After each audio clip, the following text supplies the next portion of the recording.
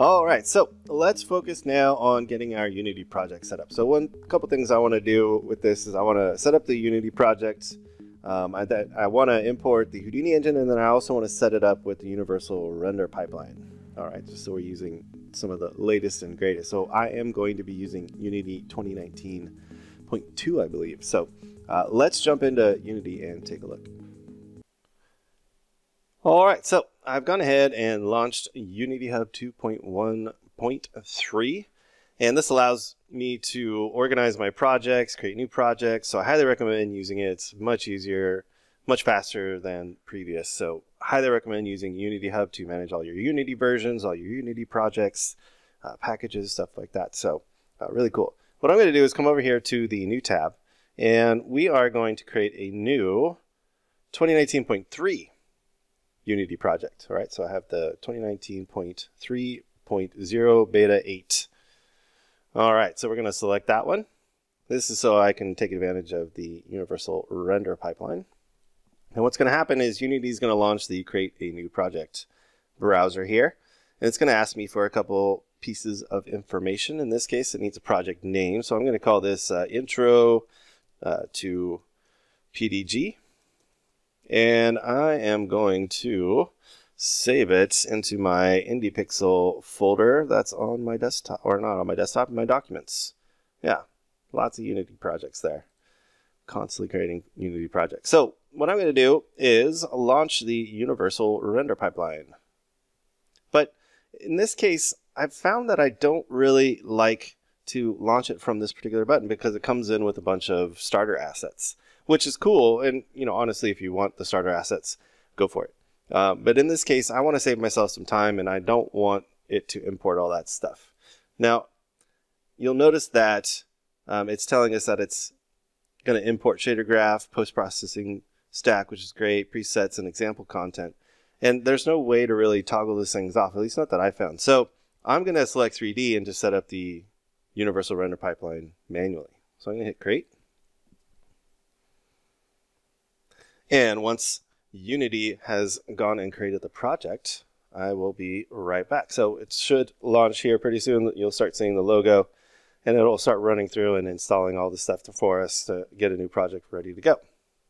All right, so I'll be right back. All right, so now we have a new project up and rolling. Let's go and create a folder for our project. So I'm going to come in here and say create folder, and we're going to call this intro to PDG. And inside of that folder, I want to create a couple of common folders that we always use, such as art. And we want to create a folder for our HDAs. And we are going to create maybe some code. Let's put in a code folder. That always usually happens inside of Unity over here. We create some sort of code. So let's start there.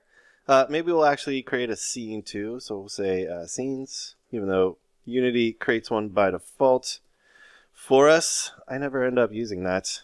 I like to set up all my own custom stuff. All right. So with our scene up here, let's come up here and save it to our new scenes folder. So let's jump into our asset folder here. And I'm going to call this the intro PDG level 001. Sounds good. All right. So with that all set up, let's get the universal render pipeline going. So I'm going to come into the package manager. So I'm going to go up to window. We're going to go to package manager. And I'm going to wait for all these guys to load up. And I want to come to the drop down and say all packages and reload all this stuff. Because currently, not all the packages are displayed. And we are actually interested in preview packages here. Okay. And when we do that, you can see if we scroll all the way down until we get to use down here, we will have the universal RP. You can also go and search for it, so you can start typing in universal like so, and there you go. Look at that. All right, so with that, I'm going to go and install that universal RP package because that contains everything that we need to work with the universal render pipeline. And I'm going to wait for it to install, and I'll be right back. All right, so the universal render pipeline is now installed, and you know this because now the button switched over to remove. So we are all good. So let me get rid of this guy right here. Awesome.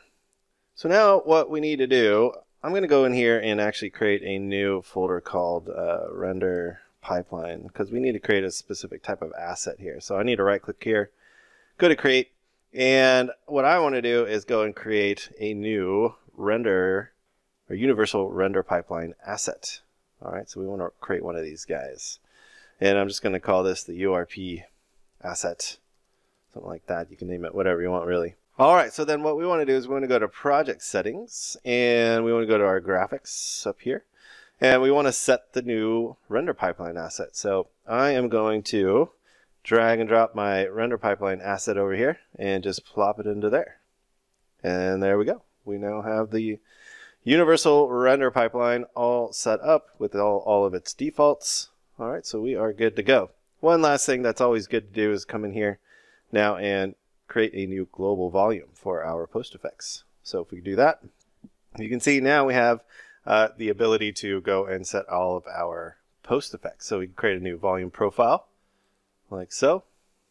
And once it's finished, we can go and start to add all of our post-processing effects like we are usually able to do. All right, so I'm going to maybe set some of this tone mapping here and set it to aces. Now, tone mapping should only be used when working in HDR. Make sure that we turn on our fast approximate anti-aliasing. And then we want to go to our URP asset over here. So we want to select this guy over here. And we want to make sure that we turn on our HDR. All right, we can also keep the anti-aliasing disabled because we're using it on the camera over here. All right.